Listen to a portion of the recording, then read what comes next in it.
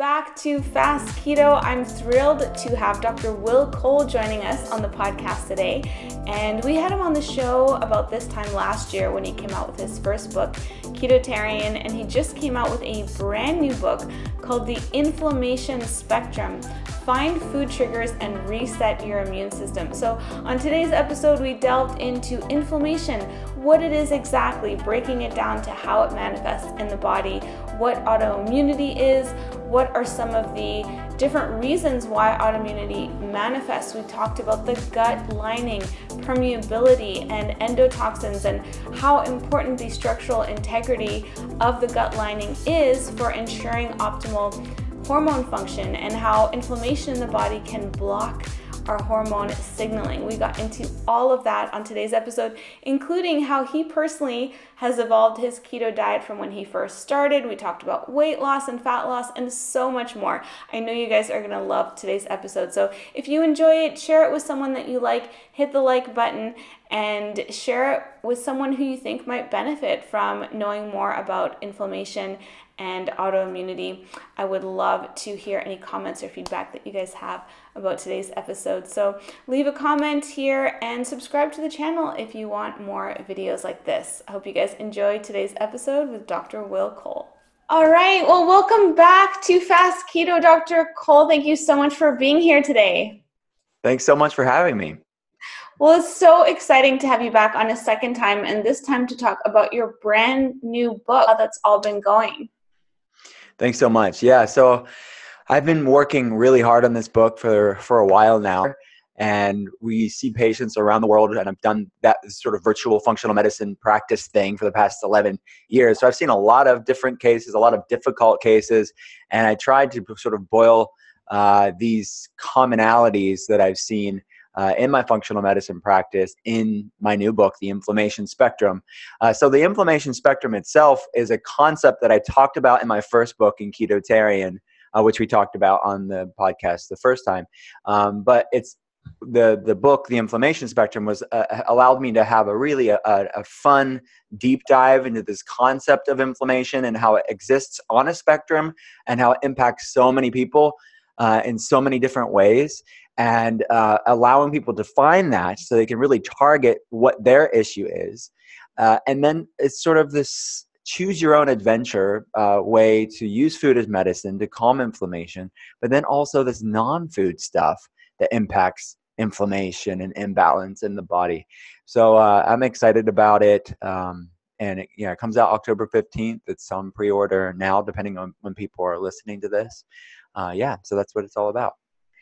Now, let's talk a little bit about what inflammation actually is, because it's not necessarily a bad thing, right? If we want to break it down to a really simple concept, there's a difference between sort of acute inflammation and chronic inflammation. Is that right? Absolutely. So inflammation is a product of our immune system. So in balance, it's a good thing. It fights viruses, it fights bacteria, it heals our body, it repairs things. So that is proper inflammation. And the problem is, as you said, it's chronic inflammation. It's the breaking of the Goldilocks principle. Not too high, not too low, but just right. And with inflammation, you want it just right at the right time, and then to calm down when it's not needed anymore. The problem that most people find themselves with in the West today, across the United States and Europe, across the world really, is that they're in a state of chronic inflammation, which is sort of like this forest fire burning in perpetuity, where it's not going down when it should be going down, and it's creating problems. And because our body is so brilliantly interconnected, it's impacting, like, inflammation in one area can impact other areas, and we're made up of cells, and obviously on the cell membrane, that becomes more oxidized because of inflammation, and then that impacts mitochondrial function and triggers DNA, which is inside the cell, triggers genetic predispositions for issues.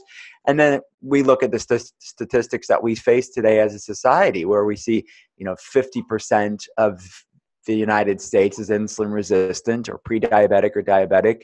50 million Americans have an autoimmune disease, millions more around the world.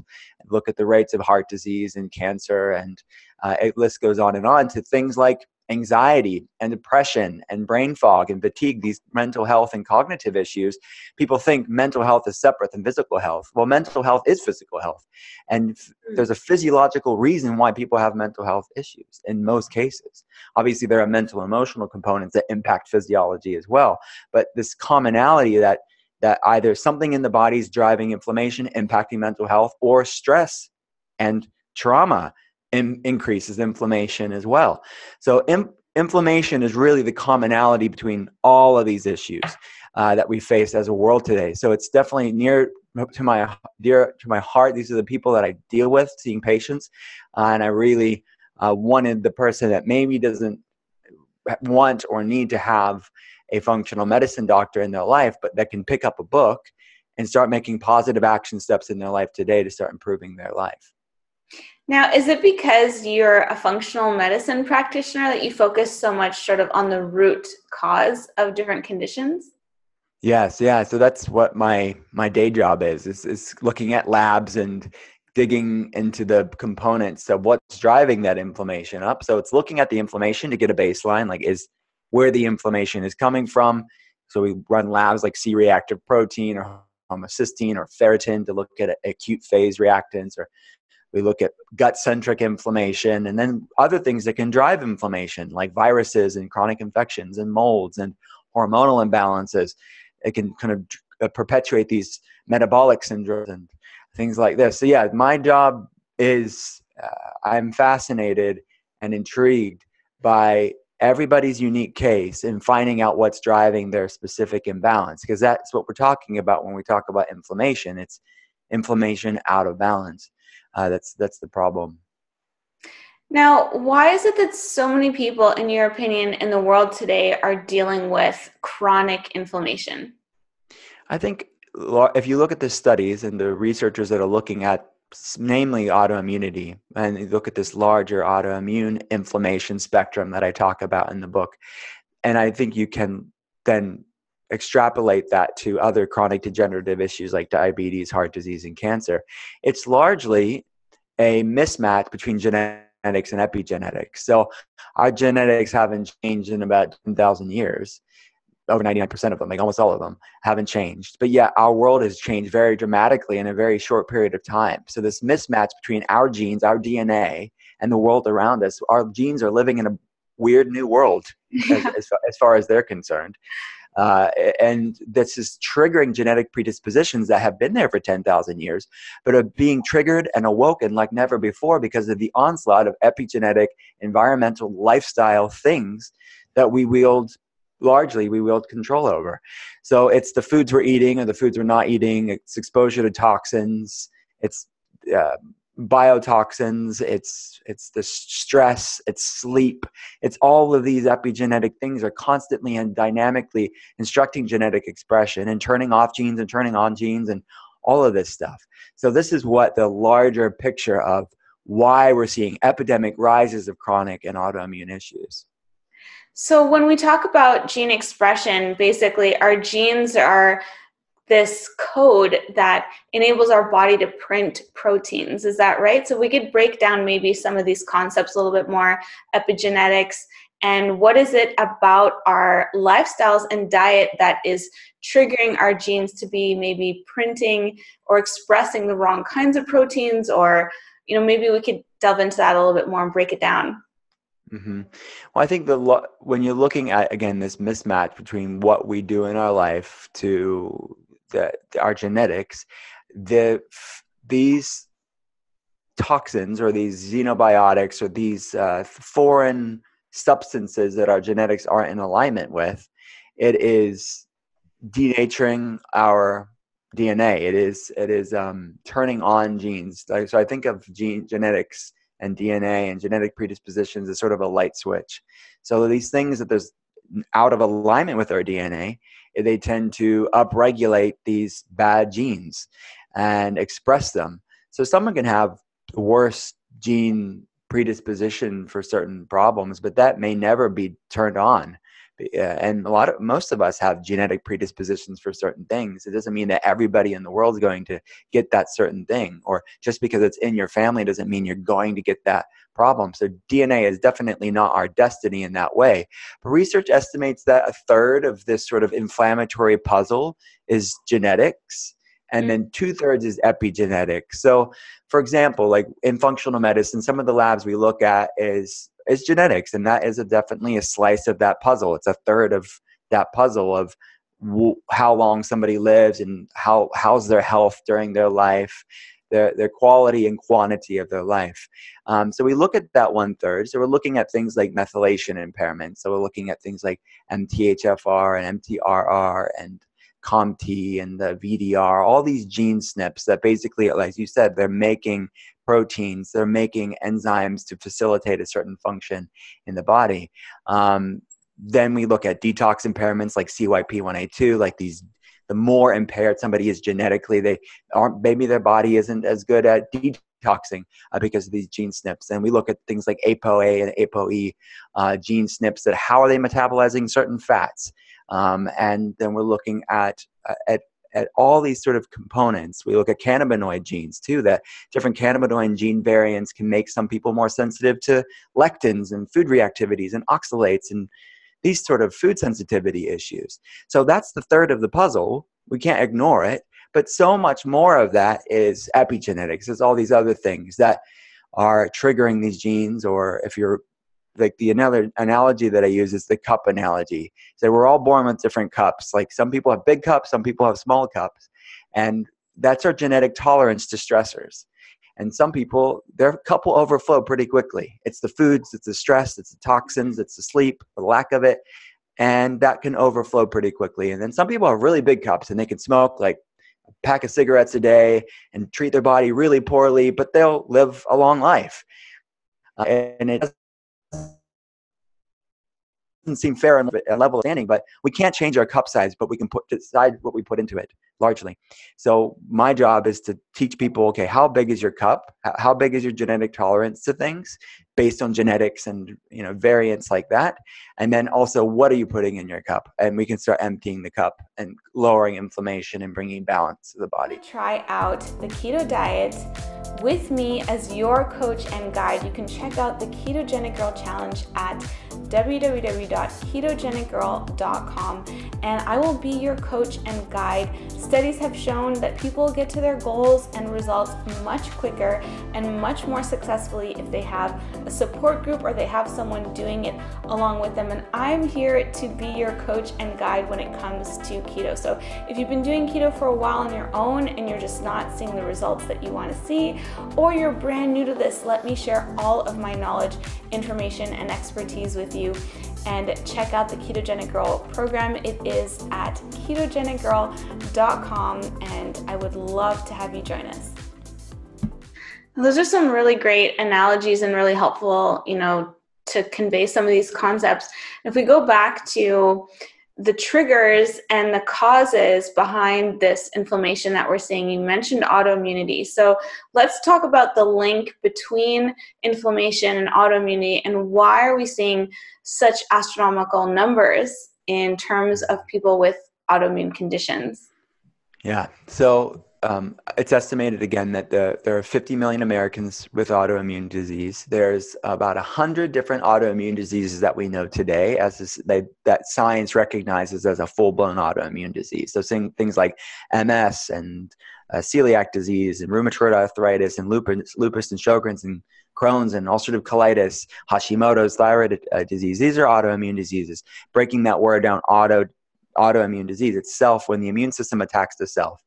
So the immune system sees the thyroid or the brain or the joints or the muscles as a foreign invader and starts attacking them. And there are millions more that are somewhere on this autoimmune inflammation spectrum, meaning they're not fitting the criteria for diagnosis in mainstream conventional medicine, but they are somewhere having this autoimmune inflammatory reactivity. So there are 3 stages on this autoimmune inflammation spectrum that there's silent autoimmunity, meaning if you ran some labs, maybe you'd see something positive. but they're not noticing any symptoms. And then there's autoimmune reactivity, meaning they're having symptoms, but they're not bad enough to be stage 3, which is the full-blown autoimmune disease. But the criteria for diagnosis for those health problems pretty like end stage, like meaning that there has to be about 70% destruction of the myelin sheath before it is bad enough for them to catch it on an imaging study and call it MS. 90% destruction of the adrenal glands before it fits conventional criteria to call it Addison's disease or autoimmune adrenal disease. That's across the board for most autoimmune diseases. It's going on about 10 years prior to that diagnosis, things were brewing. That inflammation was brewing. And that's similar to non-autoimmune issues too. Like, for example, like type 2 diabetes. If someone's diagnosed with type 2 diabetes, that didn't happen overnight. It's about 7 to 10 years prior to that diagnosis that you can start seeing the storm on the horizon, the inflammatory storm. So the reason why for autoimmunity, the rise of it, is going back again to that mismatch between genetics and epigenetics. That's a large part of it. But if you're looking at the sort of seminal event that researchers are looking at, I would say it's a confluence of different factors, that perfect storm, again, to use that storm analogy for inflammation. But a lot of researchers are looking at the intestinal permeability being a major component, meaning that it's probably not an issue for every person with autoimmunity, but it's so common that you want to look there because it's so closely associated with triggering autoimmune conditions in most cases. So it's basically the intestinal lining. It's supposed to be protective, but for these people, there's a more permeable membrane, more permeable lining than you want, and things are passing through the gut that shouldn't be able to pass through the gut, as most of your listeners and viewers will know, what they call leaky gut syndrome or increased intestinal permeability. So undigested food proteins like dairy and grains and other foods, and lipopolysaccharides. These are bacterial endotoxins from gram-negative bacteria. A lot of people have dysbiosis, imbalances in the gut because of the environmental and food changes. Again, a mismatch between genetics and epigenetics. So bacterial toxins with lipopolysaccharides, undigested food proteins can pass through the gut lining into the bloodstream. And then at that point, the immune system says, whoa, why is there undigested food proteins and bacterial toxins from gram-negative bacteria in the bloodstream? And then it starts creating antibodies and tag. Those are basically flags for destruction. And then the immune system creates a sort of cytokine inflammatory cascade attacking the foreign invaders, the things that's leaking into the bloodstream. And then there's this phenomenon that researchers refer to as molecular mimicry. It's sort of the case of mistaken identity when the immune system says, okay, let's attack this food protein or bacterial toxin, and then sees the thyroid that's similar enough in structure on a molecular level and starts attacking the thyroid in the case of Hashimoto's disease, or the myelin sheath in the case of MS, and so on and so forth. When you talk about the different areas of destruction when it comes to autoimmunity, there's over 140 different autoimmune component issues. So yeah, that's the one mechanism there. But again, autoimmunity tends to be, there's like an X chromosome link component, meaning more women than men sadly have autoimmune disease.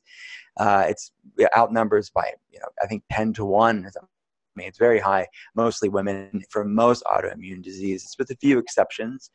Things like ankylosing spondylitis tends to be more men, but most autoimmune conditions are female dominant, sadly.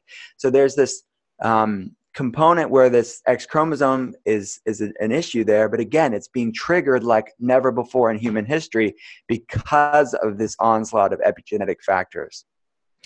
It's so amazing when you think about how powerful the immune system is and how it has these responses that you were describing. It has, this primary and secondary, the innate immune system, and it'll go through and tag cells, like you were saying, for destruction and sort of flag them and put this flag outside the cell so that the antigens, all that can be recognized. But to think about that, how powerful we see the immune response in our bodies, to think of that being turned against us, literally being our own worst enemy, is really sad. And so knowing and understanding this, I'm really glad that leaky gut is getting a lot of, recognition, and that you are mentioning some different tests for it, because I know it has been sort of questioned as a theory, although we do see that endotoxins we can actually see how those are escaping the gut. Undigested food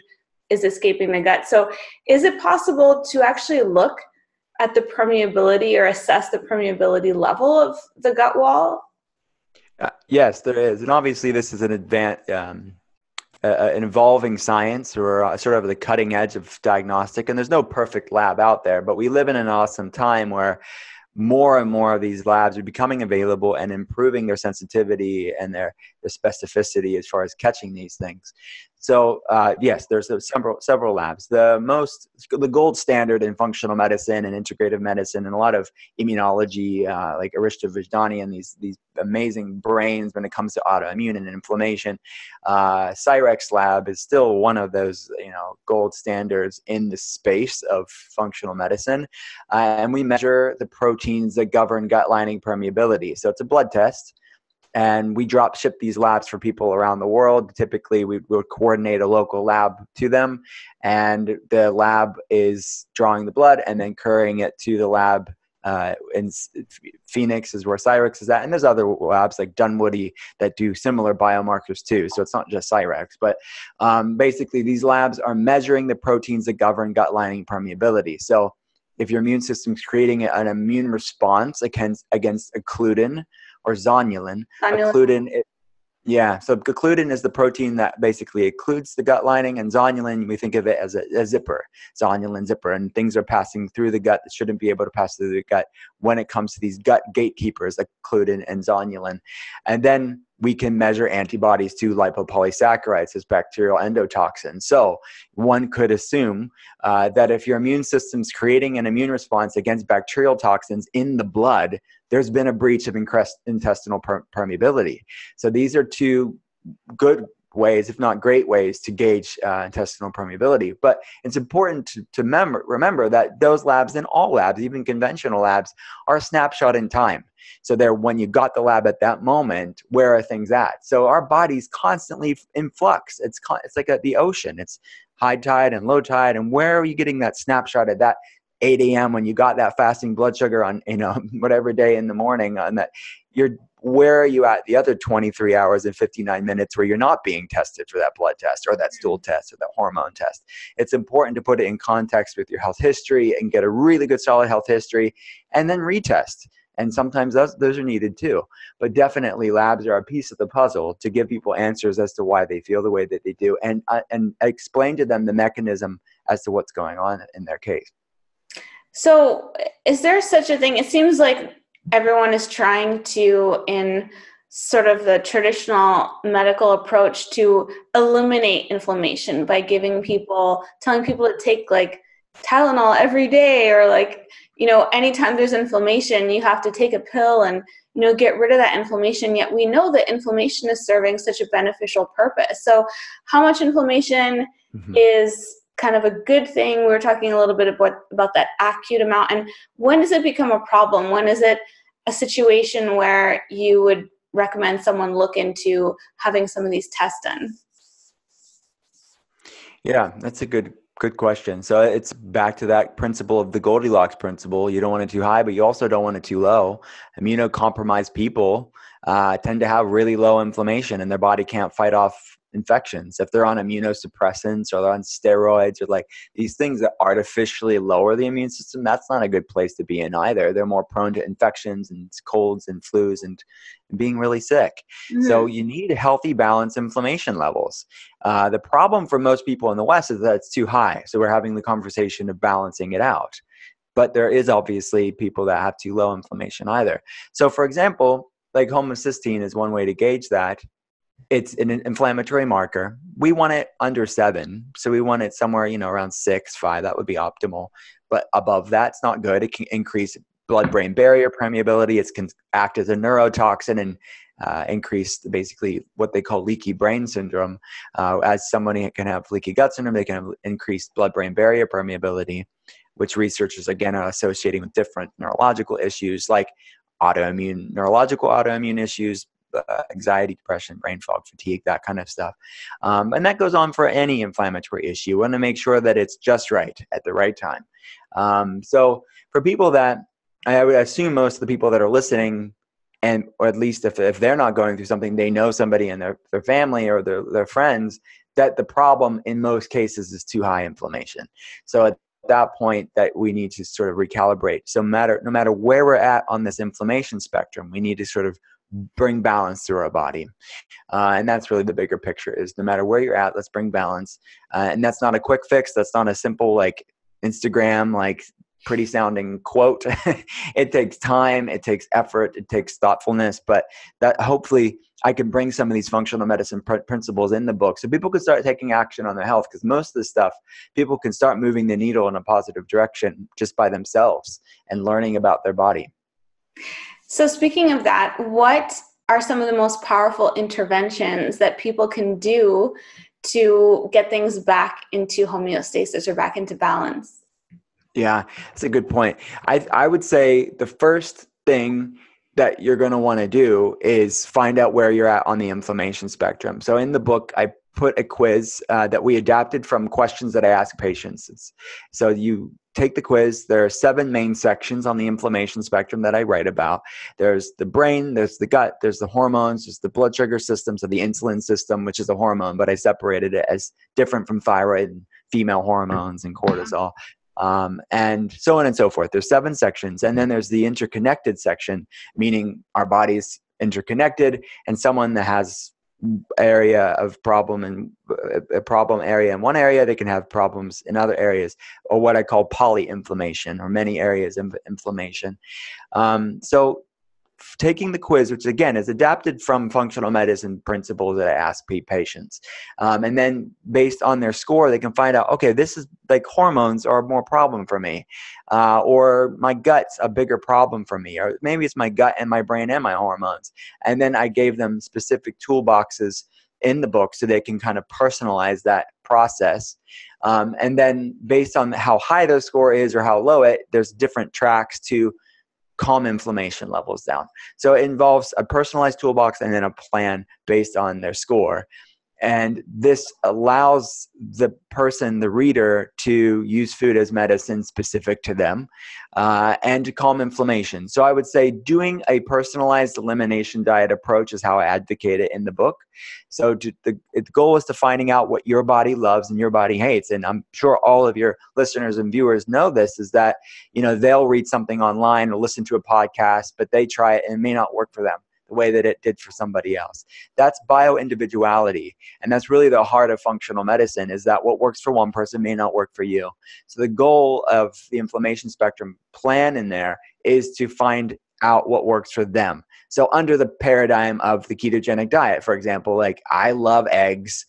Many people like dairy, but does everybody work well with dairy? Does everybody work well with eggs? No, not. Some people have inflammation from this because of intestinal permeabilities, or things like that are higher FODMAPs, like avocados, a great keto food, creates some digestive stress for some people. And, you know, raw vegetables can cause digestive problems for some people. So I start allowing people to self-discover and self-experiment what foods make them feel the best, whether they're under the paradigm of keto, under the paradigm of paleo, or they eat whatever the heck they want. I want them to find out what their body loves and their body hates, and try to minimize, you know, broad sweeping, overgeneralized statements that work for some people, but not necessarily you as the person that's listening to this right now. So that's what I tried to do through the system in the book. Now, I know that one of the things that you recommend is doing elimination protocols. So I want to dive into that a little bit, but also one of the questions that I've been having for a while now is, you know, and I think we're still trying to understand the gut a lot, you know, including the microbiome, but what is your opinion on the requirement for fiber in the diet with regards to the gut microbiome?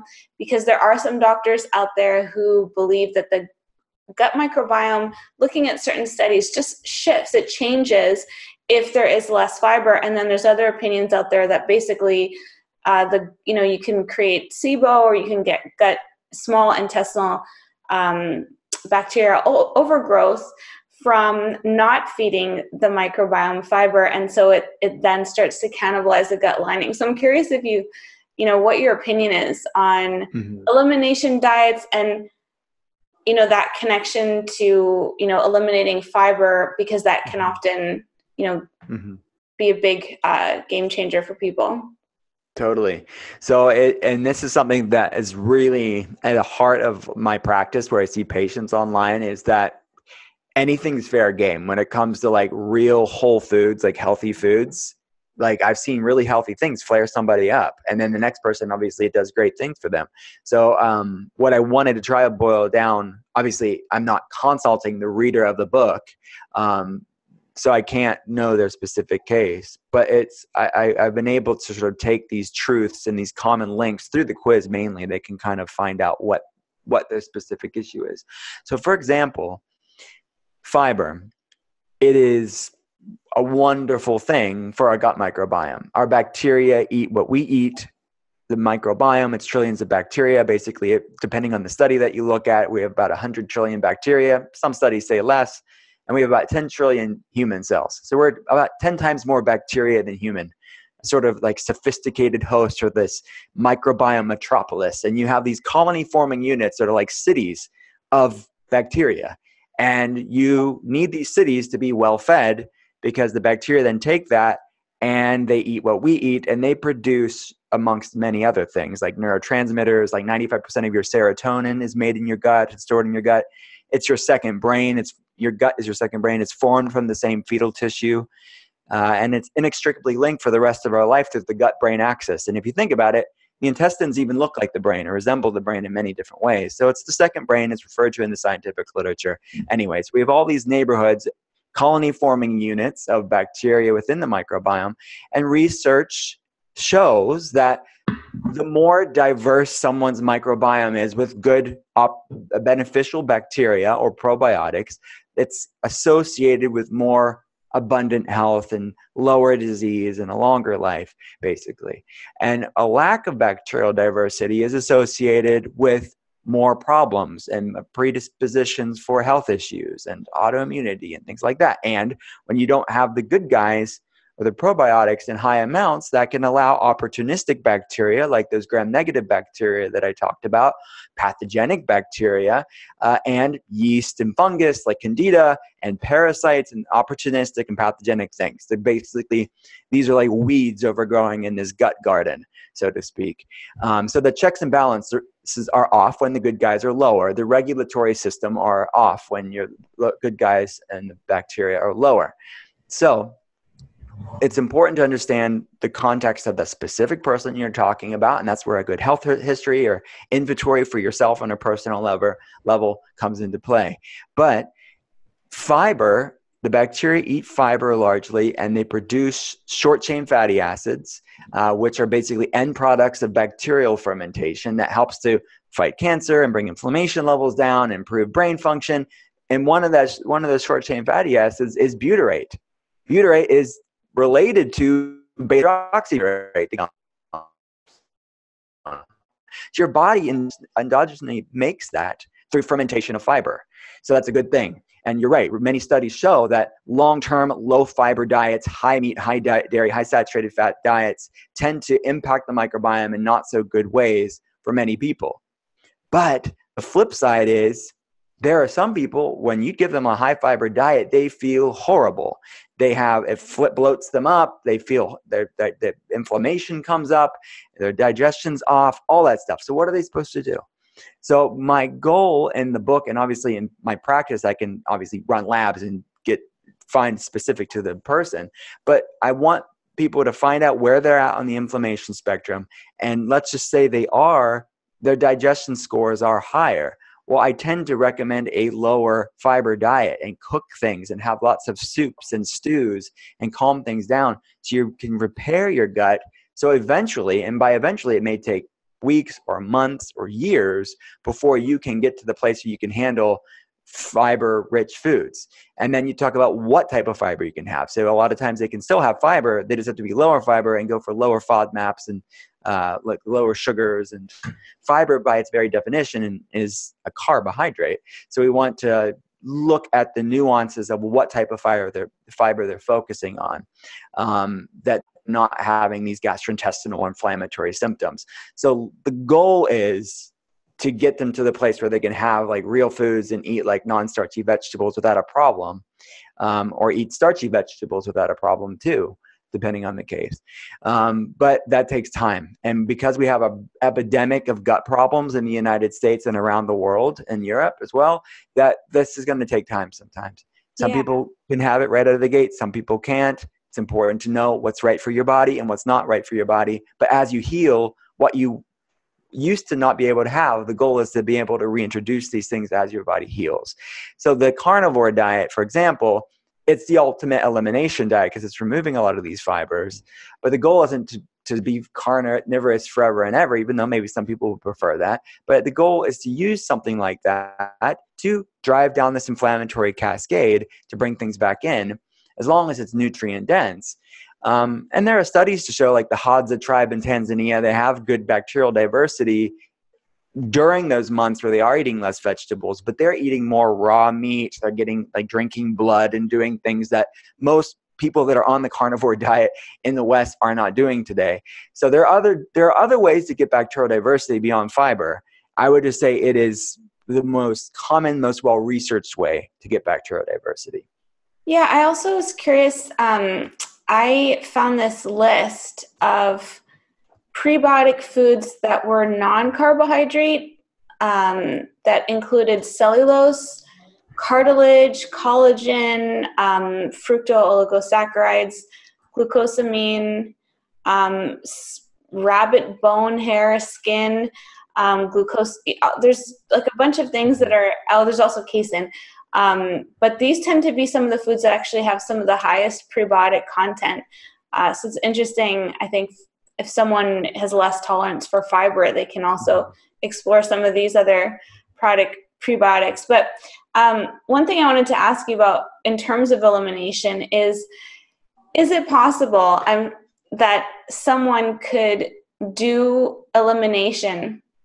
I guess I should ask you, what is the best way to do an elimination diet? Because I know that a lot of people do it incorrectly by eliminating too many things and reintroducing things too quickly.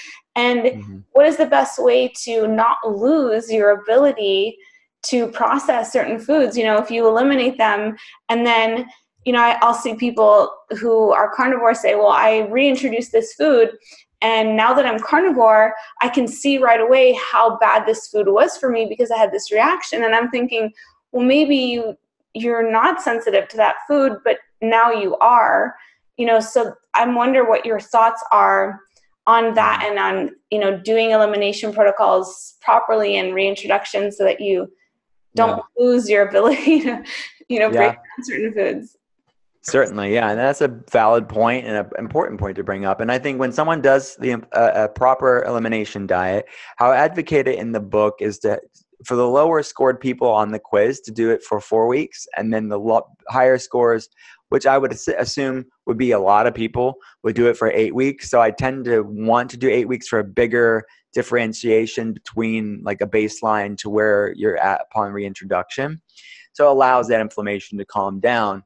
So the microbiome is going to shift during that time. Whether you're doing an elimination diet for 4 weeks or 8 weeks, you're obviously eating nutrient-dense foods. You're focusing on foods that tend to be lower reactivity. You're well-fed. You're well-nourished. You're sort of calming inflammation by avoiding foods, but also eating foods that calm down inflammation levels. But upon reintroduction, your microbiome is going to be shifted. So to your point, there is going to be less enzymes or bacteria that the body's producing or that's being produced within the microbiome that to break down certain foods.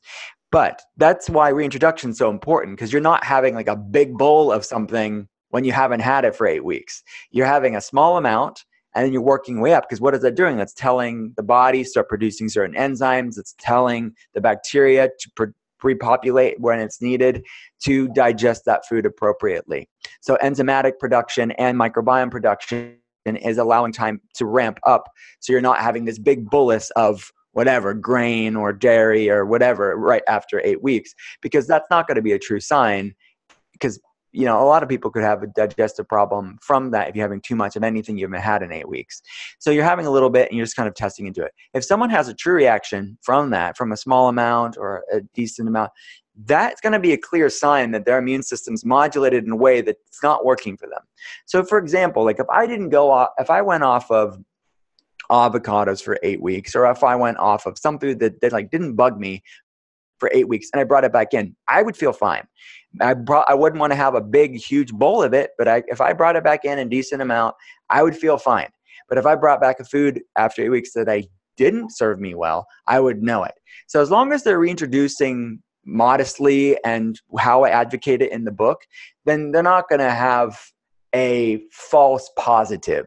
They're not going to have a food that's like, just because the microbiome is shifting, that's not going to happen, because you're kind of leaning into it. And foods that work for your body, foods that your body loves, you're going to feel fine eating them, and you're going to be like, whoa, I missed this and my body loves it, so let's bring it back in.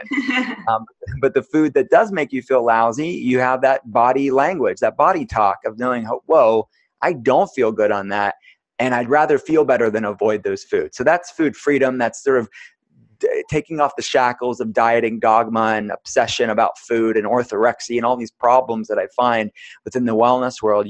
For yourself, not for anybody else, what your body loves and what your body doesn't love. I'm curious, have you ever seen someone who couldn't tolerate something, say like eggs, and then they were able to after because of their gut health or villi or something being restored? Yeah, definitely. And that, I mentioned that in the book, and I say it to patients all the time. I'm like a broken record. I'm like, don't like fret about this now. Maybe we reintroduce too soon.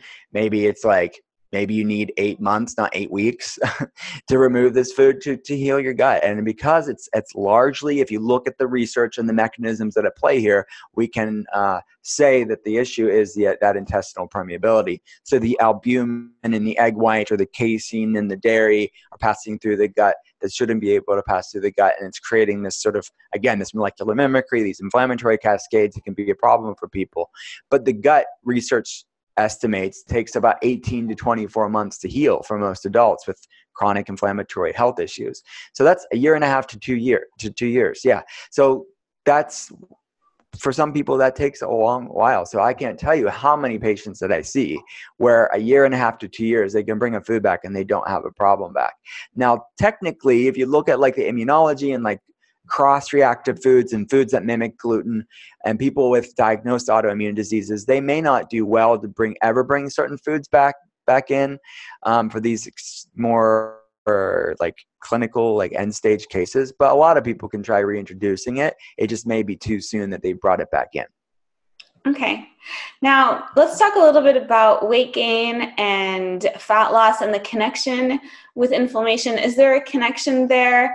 And is it related to cortisol or stress levels? And, what are some of your opinions on that when you have clients who come to see you and they have, weight gain that they'd like to deal with? And, what are some sort of your opinions on that? Sure. Yeah, that's one of my favorite sections in the quiz, is that hormone section, because it really illuminates for people like certain areas of focus that they need to consider. So inflammation impacts many ways. Let's try to look at the main one. So the main system that we're talking about when your hormones, it's the endocrine system. It's the hypothalamic pituitary adrenal axis, the hypothalamic pituitary thyroid axis, and then the hypothalamic pituitary ovarian or testicular axis. It's the brain communicating with the adrenals, the thyroids, the ovaries, the testicles. So we are seeing that communication through measuring certain labs when I see patients, but through like quizzes subdiagnostically, they can see, okay, more or less what may be the areas that may be impacting my body. So inflammation can impact the brain's communication with the endocrine gland, because if the brain has low-grade inflammation, that's going to decrease the neural output from the brain to the thyroid. So you can have, or the ovaries or the adrenal gland. So you can have what's called hypothyroidism secondary to pituitary hypofunction, which is basically a fancy clinical way of saying the brain's not speaking to the thyroid. Right. And if your brain's not speaking to the thyroid, the brain's not producing either TRH or TSH, the brain's not releasing this hormone to say to the thyroid, hey, work, because TSH, thyroid stimulating hormone, is a pituitary hormone. So it's supposed to say, hey, thyroid, wake up. But sometimes you can see patients with normal, quote unquote, to low TSH, meaning it looks hyperthyroid, it looks overactive, but you measure T4 and T3 and free T4 and free T3, and you see lower thyroid hormones. How could this be? How could you have a hyperthyroid looking TSH and low or functionally low thyroid hormones? Well, it's the brain not speaking to the thyroid. So inflammation can cause that. Things like viral infections can cause that. Things like chronic stress can cause that. Well, what does chronic stress and virus do? It brings up inflammation for the brain. So we can look at the HPT axis or the HPA axis, the HPO axis that way. But then let's say it's not that. It's not a brain-based inflammatory issue impacting hormones. But then let's say it is the body producing the hormones and then has to activate the hormones. So for the thyroid, we're using the thyroid as an example. Maybe the thyroid's producing enough hormones, the brain's speaking to the thyroid like a champ, but then the body has to activate T4. It gets its name from a tyrosine protein and 4 iodine molecules, and then has to activate T4 into T3. 80% of that conversion happens in the liver. 20% of that conversion of T4 to T3 happens in the microbiome, in the presence of a healthy bacterial diversity that we just talked about. So if there's a problem with the liver or problem with the gut, that can impact the conversion of T4 to T3. Well, inflammation in the gut, inflammation in liver, like fatty liver disease or a sluggish liver, or toxins in liver, can inhibit the conversion of T4 to T3. So then at that point, inflammation's impacting that. But then let's just say there's not a liver or gut problem. Let's say everything's happening from the brain to the thyroid, then the thyroid in the liver and the gut, but then the thyroid hormone is activated, it's T3, but then it goes and it tries to get on the thyroid receptor site on our cells, and every cell of our wonderful body has a thyroid receptor site because it's so important. The thyroid is the queen of all hormones, but the thyroid receptor site is blunted. So it's a cellular receptor site problem, and inflammation blunts those receptor sites. So inflammation can impact all of those areas along thyroid hormone metabolism or just one of them. So we in functional medicine, by running labs and doing a thorough health history, we can see like what that person, that's just the thyroid.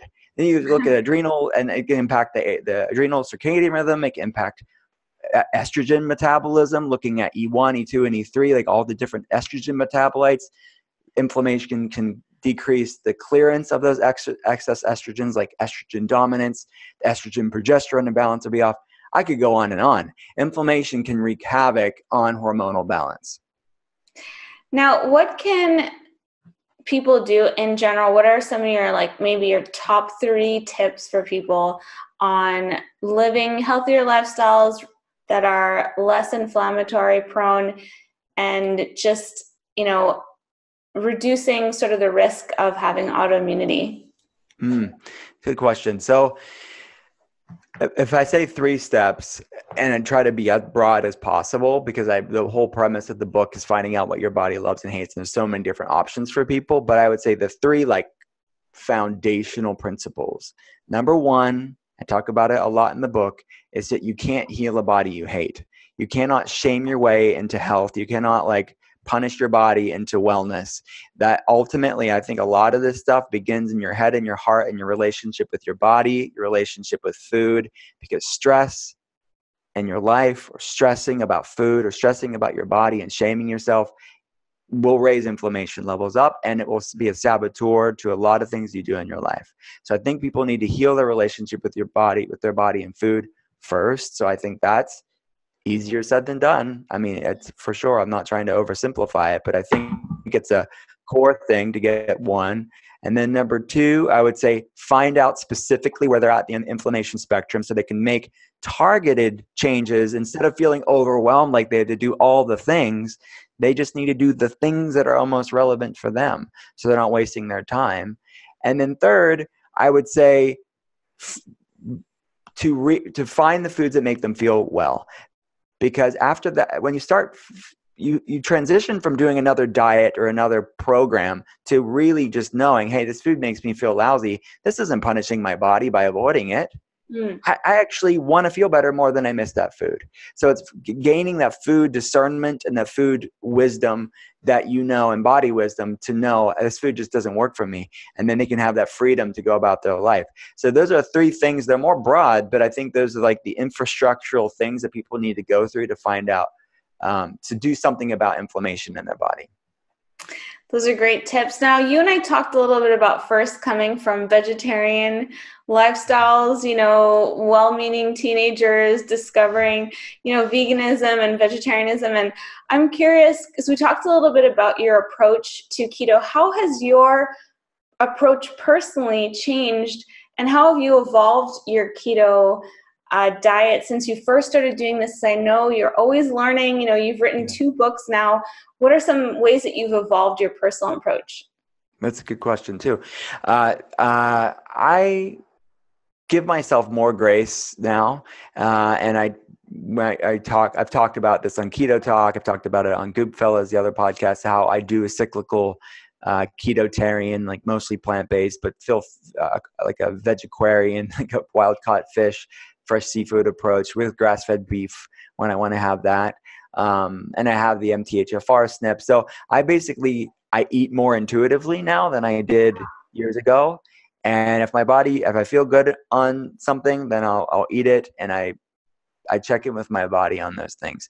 But to get discernment on what works for your body, and what I had to do for myself, and what I would advocate the listener to do, is you have to calm inflammation levels down. Because inflammation that's high, your blood sugar will be off, your hormones will be off. You won't have clear body discernment, because is it body discernment or is it erratic blood sugar? Is it body discernment or is it imbalanced hormones? Because at that point, you don't know if it's just the craving is actually what you need, or it's actually, or if it's just some, hangriness is not body discernment. It's not. You need clarity to know where you feel the best. So for me, it's like I have to stay on top of it because I have autoimmune conditions on both sides of my family. I have the MTHFR gene step, which means my body's not that good at bringing inflammation levels down. So I have to eat on point. And if I don't feel as good. So I know, okay, I can be more loose. I do a cyclical ketogenic approach. I feel good with it. And I go right back to producing ketones and being fat adapted, because I built that metabolic flexibility that I talk about in Ketotarian, and I know you talk about it too. So people can find out what works for their body instead of feeling like they're a failure if it's not ketosis all day, every day. They're not a failure. They need to find out what works for their body and still use the amazing application of a ketogenic diet as their foundation, because they have to get fat adapted. Most people aren't there. So get fat adapted, and then from there, is a cyclical approach appropriate for you, or is a cyclical approach not appropriate for you? Because like for someone like Jimmy Moore, like our friend and like my co-host on Keto Talk, he couldn't do a cyclical approach. So I know it works for me, but it's not going to work for Jimmy. Yeah. So to me, it's giving yourself grace and lightness and not feeling like you're a failure if you don't do like the thing that the zealots in the community say you need to do. I love what you said about inflammation and clarity, because I've been looking into that more about, our endocrine signaling and receiving those signals, and how inflammation can block that signaling in the brain. Yeah. And you hear over and over people in the keto space and low carb space say, I have mental clarity. I have this mental acuity. And I always thought that was coming from, the ketones and, these anti-inflammatory effects they have. But, I never thought about it from that, specific point of view. So that's really, really cool. And it's such a good point that taking care of that first and then listening to your body. And then it can become this fun game where you're like, do I crave sardines today? Am I craving mackerel? Like, that's so interesting. Maybe my body needs some of those anti-inflammatory omega-3 fatty acids, or, you can kind of just listen to those signals more. But like you said, dealing with any inflammation first so you can hear those signals. So true. A lot of sense. So that's awesome. So show us the book. Do you have it? I have it. It's the Galley, but it is like tons of that's beautiful. Foods. Yeah, thanks. It's gonna be a hardback book. And I'm really excited for people to check it out. It comes out October 15th, and it's on pre-order now. That's really awesome. I'll definitely put the link for people to pre-order that. Now, tell us a little bit more about where we can follow you online. So you have a couple of podcasts, and also just where are you most active on the social feeds? Sure. Yeah. Thanks again for having me. I really appreciate it. The everything's at drwillcole.com. That's drwillcole.com. We have, actually, I didn't mention this. We have the inflammation spectrum quiz that I've been talking about through this episode. Ooh, We have it at drwillcole.com. So they don't even need to buy the book if they don't want to. They that's can just like take the quiz and kind of see like what they would score at if they're curious. And you can pre-order the book there. We have video classes. We offer, again, functional medicine support for people around the world. We primarily have a virtual clinic, so we just do webcam consults and drop ship them labs. We just launched this group class project that we've been working on for the past year. Really excited about it, to make functional medicine more accessible, more affordable to people around the world. So I'm really excited about that. But yeah, everything's at drwillcole.com, and I'm probably most active on Instagram and Facebook. So it's at Dr. Will Cole, DRWILLCOLE. Now, I listened to the podcast of Jimmy, and what's the other one? You said Goop Fellas? Yeah, so Goop is Gwyneth Paltrow's wellness brand, and the main Goop podcast is hosted by Gwyneth and Elise, the chief content officer, and their first spinoff is Goop Fellas, which I'm hosting with Cool. Seamus Mullen. Yeah, so it's like a life transformation podcast conversation. It's called Goop Fellas. It's like a play on words, like wellness gangsters. And we're talking about addiction, vulnerability, and health, and all the things from a guy's perspective. So a new episode comes out every Wednesday.